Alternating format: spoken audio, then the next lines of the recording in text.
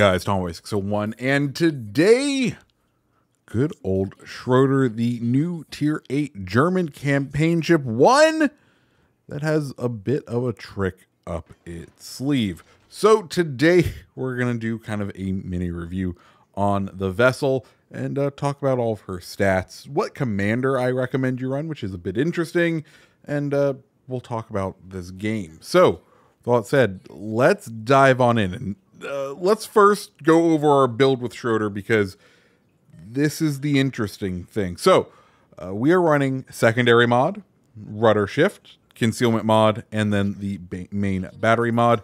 As far as the consumables go, we have damage control party, sonar. You could also choose to do AA, the engine boost, or you could choose secondary battery, but we're running engine boost. And then you get the heals. You could get up to 4 of them. Each heal is going to heal around 8,792 damage. And with 4 of them, you get a decent amount of health back. And you may have noticed some funny words coming from our commander because, well, we are running Azur Lane Bismarck. That's right, folks. We're running a battleship commander because we're all about those secondaries with this ship, because I'll be honest, that's the only redeeming quality I can find, and it makes it somewhat enjoyable. This is a ship that's going to be divisive. It's one that I'm probably not going to use very much, but we're running Azur Lane Bismarck with Haruna and Hipper for max secondaries. Then we have Good Day's Work, Porcupine, Wahreet, which is her unique skill, which reduces damage when our secondaries are aiming and firing. Then Master Mechanic, and the legendary skill we are using is Fight Fire with Fire, so that we reduce the amount of burning, because you're going to see we're going to end up burning a lot with this vessel. It sets on fire surprisingly easily, even though we haven't really done anything to boost its fire chance. Anyways, as far as health goes, you can see we have 59,300, 22% torp reduction.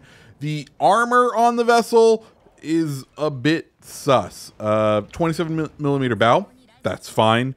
Kind of what you would expect for the cruiser. 90 millimeter side plating, which is great. You got turtle back, which is somewhat effective.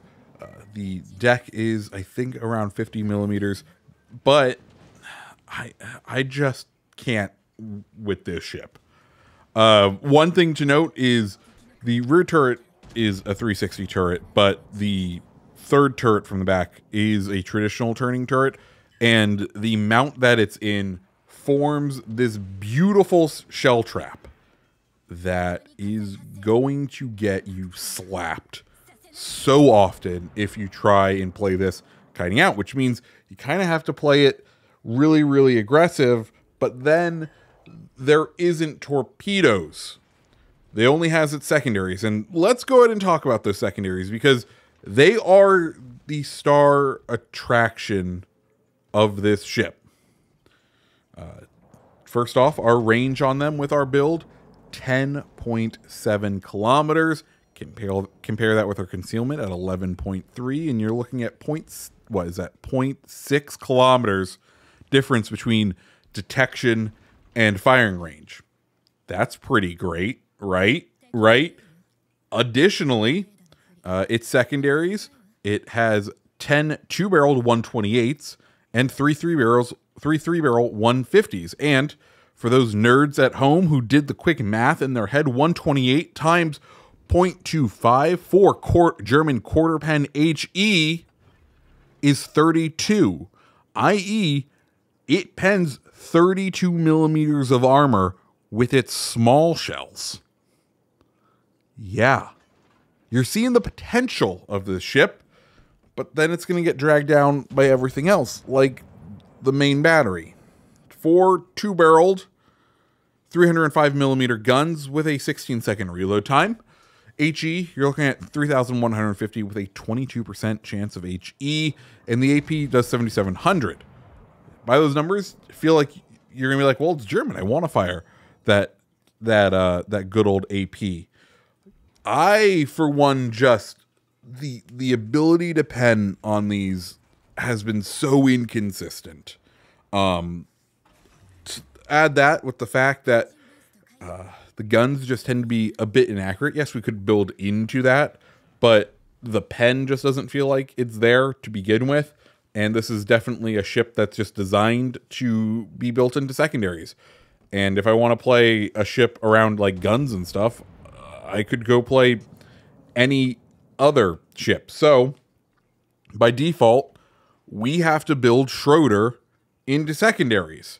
And the secondaries perform. You're about to see an incredible clip where we're going to take on a Richelieu or a Jean Bart, one of the forward-facing battleships, and a Azuma. And you're going to see just the sort of damage that Schroder can do. It is incredible. It is impressive. It is the best thing about this ship.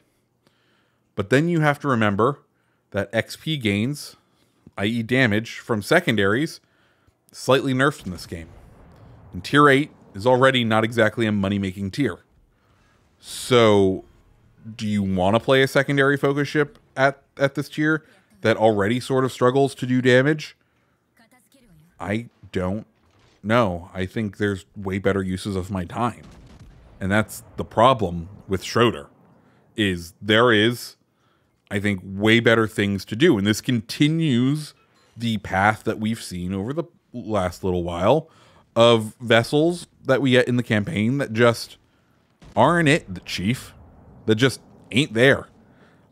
It's unfortunate. It really is, because you're going to see what we're doing right here, the just stupid amount of damage we are able to do. And yeah, this is fun. But by the time I finish this engagement, I got nothing left in me. I don't got much of a heal left. I've taken too much damage.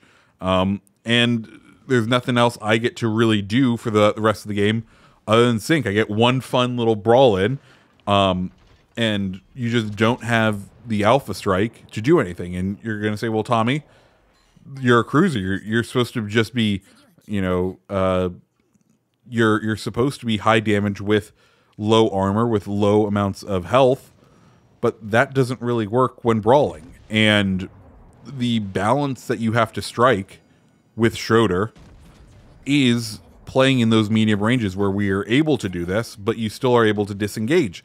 And here's the problem. Look where we are on the map to finally use our secondaries.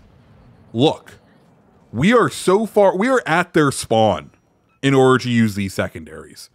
And that's just how most games go, right? The current playstyle of Legends is very much to kind of hang back a little bit.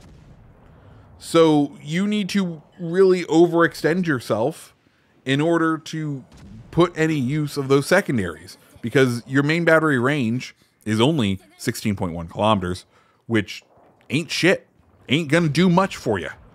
So you're gonna struggle, let's call it 60% of the time, to do anything. And that's just not fun, right? I don't want to waste 15 minutes of my life hoping that the game I get in is going to play to my advantage. I'll go play something else. There are better games right now, right? There is better things to be done with my time than, you know, than to try and play a certain ship the way that wargaming needs it to be played in order for it to be successful, and to hope and pray that I get into that sort of match. And that's kind of where I am with Schroder. Yeah, secondaries go burn. Secondaries are fun. Cool. But I didn't feel enjoyment while playing this ship very much. Frustration, probably, but not enjoyment. And that's just the sad thing. It's a campaign ship, so, you know, if you go out there and buy the Admiralty backing, at least you get all of the other rewards with it, which is probably the best thing. And maybe down the line, it will have something. But right now, like, we're gonna get a decent hit on Zeton here. But as soon as it tightens up its angle, you're not going to do much with the AP, and the shells just don't want to hit the way you need them to hit. I don't know. I'll be honest. I've been playing a ton of Helldivers, guys, and that game has stolen my heart. But this is Schroder. What do y'all think? Let me know down in the comments below. If you like this video, hit the like button. hit the subscribe button. And, well, I hope you have a fantastic rest of your day. See ya.